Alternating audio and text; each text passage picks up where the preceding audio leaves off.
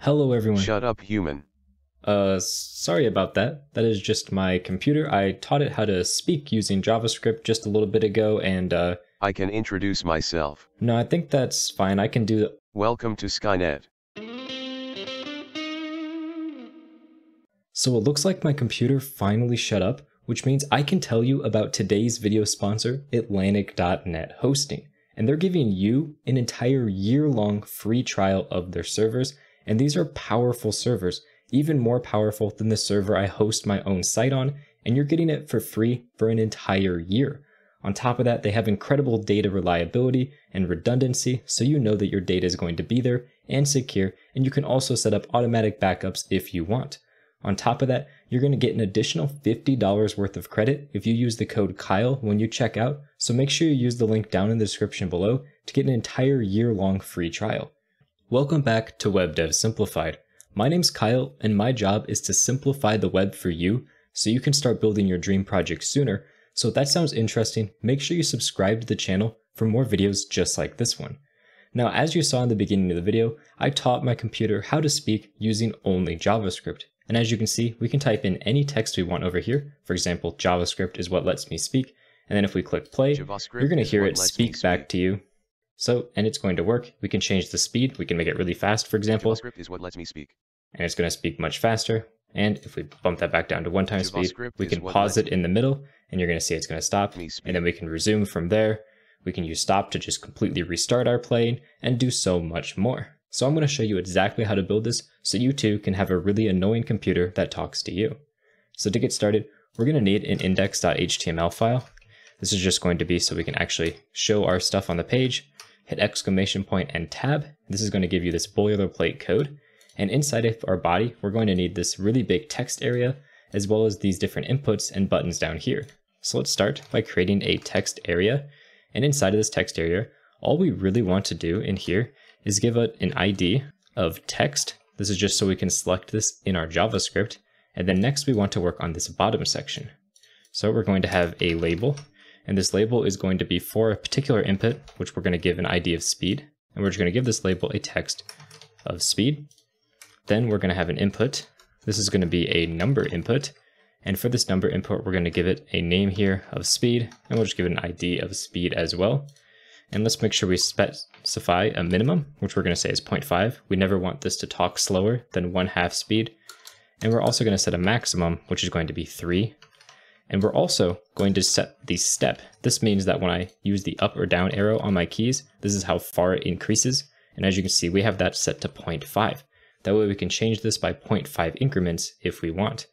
Lastly, I want to set a default value to be equal to 1, just so when you refresh the page and load, this is going to be set to 1 by default, which is just the normal talking speed, which is exactly what we want.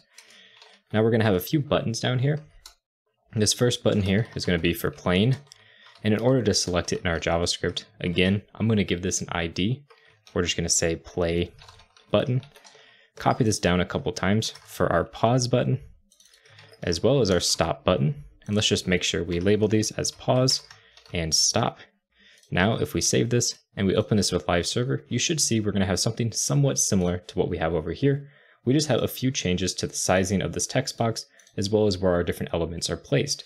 So to do that, we're just going to put a simple style tag here inside of our head because we're going to use really basic styles. I just want to select the body, change the width here to 90%, and I want to change the margin to 0 and auto. This is just going to center all of our content in the middle and give us a little bit of padding on the sides, 5% on each side. And then I want to change our margin on the top to be 1 rem, just to space our content out from the top of the page. Now let's select that text area, which we gave an ID of text. And all I want to do in here is change the width to 100% and the height to be 50 VH, essentially 50% of the height of my screen. And that gives us the exact same sized box between these two elements. And now as you can see, all of our styling in HTML is done. And we can move on to the fun part, which is the JavaScript and actually making this talk back to us with whatever we type inside of it. So let's create a file called script.js. And let's make sure that we import that here. So we're just going to have a script tag with a source attribute, which is just our script.js. And just make sure you put the defer keyword here. This is going to make it load after all of our HTML is parsed. And now if we save that inside of our script, we can do whatever we want to make our page talk to us. Now the very first thing that I want to do is select all of the different elements that we gave IDs. So for example, we can select our play button and we can just say document.query selector, or actually we can just do get element by ID. And we just want to get the ID here, which is going to be for play button. Copy this down because we have a pause button, which is going to be exactly the same. And we also have here a stop button, which is going to be exactly the same as well. We can copy this down a couple more times because we're going to have our text input as well as our speed input. And this text input just has the ID of text and speed just has an ID of speed. So now we have all of our elements selected so we can actually start adding event listeners to these. And in our case, we really want to have an event listener on the play button first because that's what I want to focus on. So we can say play button.add event listener, and we want to add an event listener for whenever we click on this button, we want to play the audio that is inside of our text input. So to do that, we're going to call a function just called play text, and we're going to pass it in our text input.value. This is whatever is typed into our input here. So now let's create that function, which is just called play text, and we know it's going to take in a text that is going to play. And in order to play things and have your computer speak to you, we're going to be using an API called the speechSynthesis, and this is going to allow us to actually speak. And in order to make our speech synthesis speak, we're going to need something called an utterance, which is a speech synthesis utterance. And this essentially specifies how fast you speak, what text you're speaking, what the voice that is actually being spoken, all of those different things are specified by this utterance. So let's create a new speech synthesis utterance. We're just going to specify here our utterance is equal to that, and we can just pass in our text here, and that is going to be what our utterance is going to speak. Now to specify the speed of our utterance, we can just come in here and say utterance.rate. This is going to be the speed, and we want to set that to our speed input.value, or we're just going to default that to 1 if our speed input value is null. And let's make sure this is a capital I up here for speed input. I just had that spelled wrong. Now what we can do is call speechSynthesis.speak, and all we need to do is pass in an utterance. So we can just pass in our utterance here, and this should speak out our utterance to us. So let's save this, and we're just going to type in hello world. And if we click play, hello world, you hear that it speaks back to us hello world. We're just going to copy this hello world a couple times, and if I click play, hello world, I can actually modify this text while it is speaking, which is obviously bad. So in order to prevent that, we want to make sure we disable our text input when it is speaking. So what we can do is right before we speak, we can take our text input, we can take the disabled property, and we can just set this equal to true. Now what's going to happen is if we type in some text and we click play, you can see that it has disabled our text box while it is playing. But of course, now our text box is disabled and we have no way to re-enable it. So luckily, this utterance has an event listener that tells us when it's done speaking. So we can just say utterance.add event listener, and we want to add an event listener called end. This is going to be whenever it's done speaking, it's going to call this function. And in this function, all we want to do is take our text input, and we want to take the disabled flag, and we want to set it to false. Now if I just put in some text, hit play, hello, you can see that it plays back to us, and as soon as it's done, it undisables itself. So we can change this, and then hit play hello again, world, and you can see that it works exactly as we want it to. So now let's work on our pause functionality next. Let's select our pause button. We want to add an event listener for whenever we click on this, just like we did with our other, and we want to call a function called pause text. Just like that. So let's create that function, pause text, and inside of this function, all that we want to do is take our speech synthesis and actually pause it. So we can say speech synthesis.pause. Just like that, call a function, and it is going to pause our speech for us. One thing we want to check first, though, is to make sure we are speaking. So we can just say if speech synthesis.speaking, which is going to return true if we're currently speaking, then we want to pause. Otherwise, don't do anything, because if we're not speaking, we obviously don't want to pause. Now, if we save that, we type in something like hello world. This is me. And if I click play, then hello pause, world, you can see that it has paused itself. And then if I click play again, it's not actually doing anything. So what we need to do is make sure to modify our play function in order to resume our speech if for some reason we are paused. So in order to do that, we can say if our speech synthesis dot paused, if that is true, then we know that we need to actually unpause. And we also want to check to make sure that we are speaking. So speech synthesis dot speaking, because anytime that we have text that we still need to speak, this is going to be true. And if we're currently paused, this is going to be true. So essentially, if we have text that we still want to speak and we are currently paused, then instead of creating a new utterance, what we want to do instead is just to take our current speech synthesis and we want to resume it. So we're just going to say resume. And we're just returning here, which makes sure that we don't actually start a new speech afterwards. So now let's save that. And we're just going to do a text, hello, world. This is me. I'm going to click play, then pause.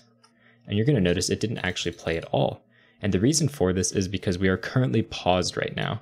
If I just come in here and inspect our source, go into our console and type in speech synthesis.cancel, this is going to reset everything. We're going to handle this later with the stop button, but for now, I'm just going to do this manually.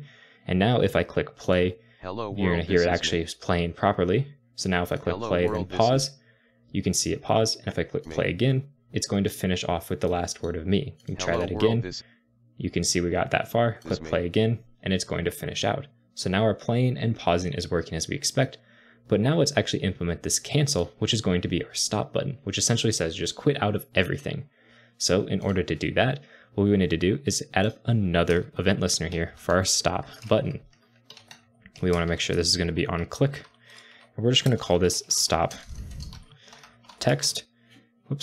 Just like that. There we go. And now let's create that function called stop text. And all we want to do is just take our speech synthesis and we want to just cancel this. And one thing that we also want to make sure that we do is in order to unpause our text, let's say that we play, then pause, then stop, we're still going to be in that pause state, which you noticed actually broke our code earlier. So in order to get around that, we can just say speech synthesis here. Speech synthesis dot resume. This is going to take us out of the pause state and then immediately cancel. So that way, essentially, it's just going to reset us at a completely fresh slate when we go into this play text functionality to replay. So now if we save that, type in some text, we'll say hello world, this is me again, click play and then stop. You can see it completely stops. Click play, then pause. And then we actually come and click stop and click play again. You're going to see it starts over completely from the beginning, which is exactly what we want. And it does everything perfectly, which is exactly what we want. And we can even change the speed to 2, for example. World, this is me. You can see it speaks twice as fast. But one problem, if we just duplicate this a couple times, is that if we click play and then change our speed, it doesn't actually do anything while it is speaking. So we need to set up some more event listeners in order to modify our speed as we're currently speaking. So that way, if we change the speed, the text is going to slow down or speed up accordingly. Now doing this is a little bit trickier than it may seem. You may just think we update the rate in our utterance and that's going to fix our problem. But unfortunately, once you start speaking, updating your utterance actually doesn't do anything. So we actually need to stop our speech and then restart it at the current position that we're at. And luckily, we can do that pretty easily by using utterance.addEventListener, and we want to add an event listener called boundary.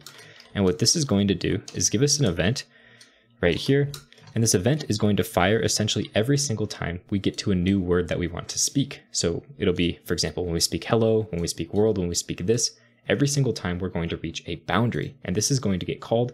And there's some specific properties in this boundary. For example, this E has a thing called a char index. This is essentially the index of the exact character at the very beginning of the word.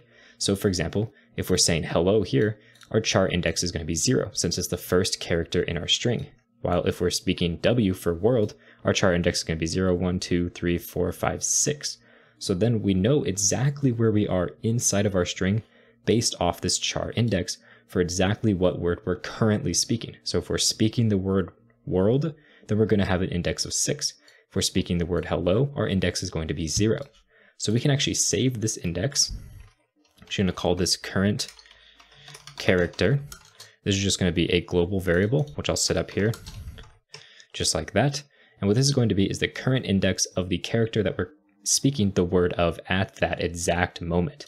That way, when we change our speed, we can restart our text based on that exact current character. Also, we're going to need to take this utterance and move it outside of this play text function. So I'm just going to take all of this utterance stuff, I'm going to move it out of here, and instead of having our rate be set here, I'm going to move that down inside of our play text. And instead of specifying our text here, I'm just going to specify it here, where we say utterance.text is equal to our text. So now our specific information, such as the speed and the text, is set inside of play, and all of our global information here for our actual events are set outside of our play. That'll just make it easier to work with.